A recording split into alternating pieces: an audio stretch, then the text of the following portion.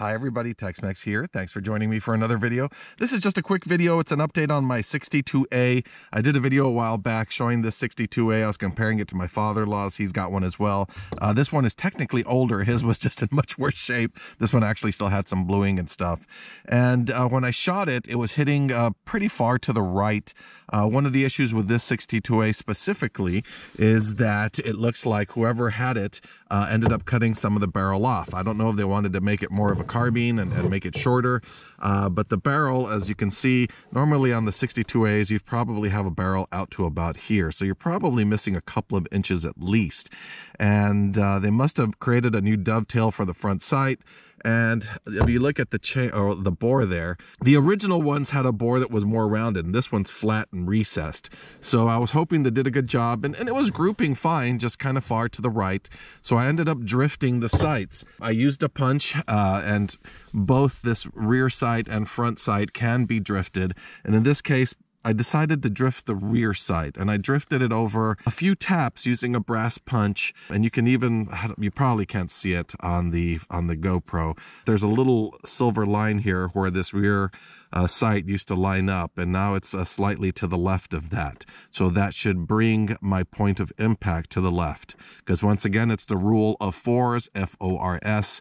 If you want to drift your point of impact, it's you move the front sight in the opposites or the rear sight in the same direction you want that point of impact to go. So I moved the rear sight a little bit to the left, trying to get that impact to hit to the left. I've loaded 10 rounds of a CCI standard velocity because I think it grouped pretty well with that last time. We're going to shoot it down there. It's just over 16 yards, and let's see how it does. So I got my target ready.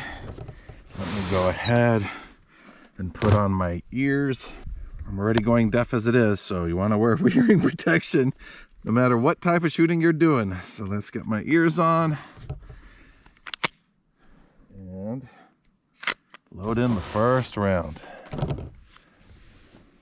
Let me scooch over a little bit. Put my hat over here.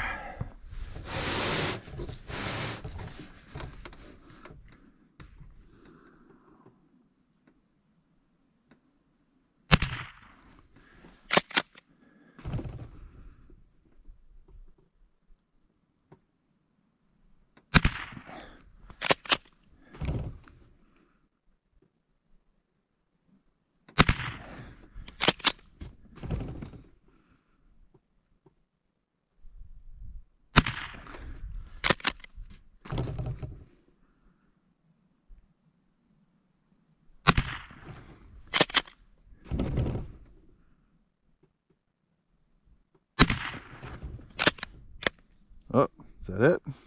No, we got a few more in there.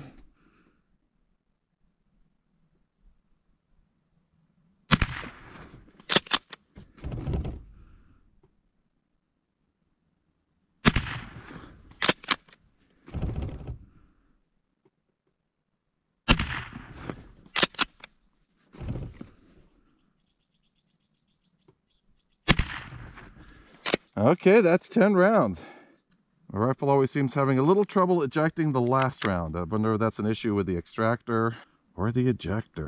But it is an older firearm, so got to give it a little bit of slack. Anyway, it looks like it's grouping pretty well. A little high, but that's not a problem. Changing the elevation on these are very, very easy. It's just basically you've got a little elevator here under the rear sight that you can pull back or forward and to raise or drop the sight. So I would probably drop it a little bit, but it looks like as far as windage goes, I have it almost over the target.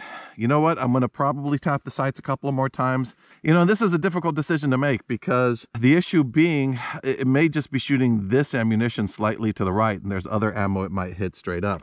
So you know what? Let me load in some mini mags, shoot them, and if they hit in the exact same spot, then I'll go ahead and drift the sight over just a little bit more. So this time I've put in 40 grain mini mags. These go a couple of 100 feet per second faster than the CCI standard velocity. So I expect on elevation they're not going to hit in the exact same spot. But let's see how they do for windage and see whether we should adjust the rifle a little bit more.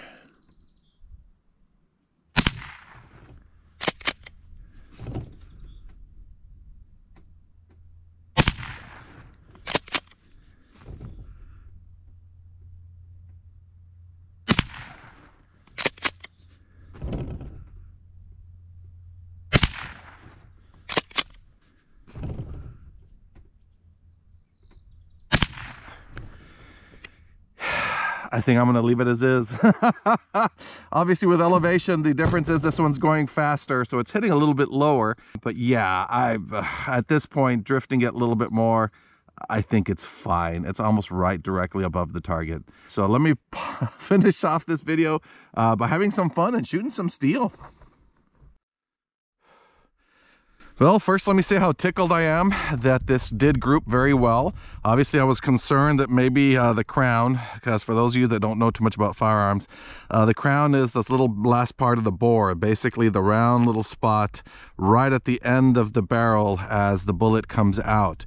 And if the crown is not cut correctly, it will basically send your projectile spinning out without as much stability as it should, and you're gonna get terrible accuracy with it. So kudos to whoever cut this down. They did a good job. I figured they did when I saw that they actually recessed the crown a little bit, but it seems to be shooting just fine. So let's go ahead and finish off by shooting some steel.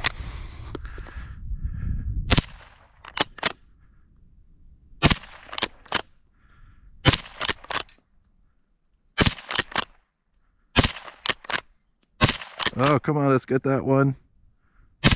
There we go. That last one.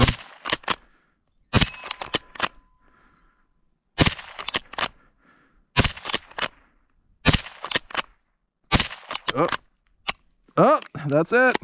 Well, this is my own little shooting gallery. This is exactly what I have a firearm like this for.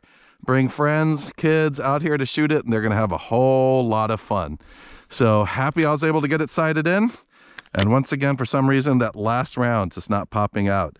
If there's a gunsmith watching my video that can tell me exactly why that's happening, I would very much appreciate it. But other than that, I hope you all have a wonderful day. Take care, and I'll see you in the next video.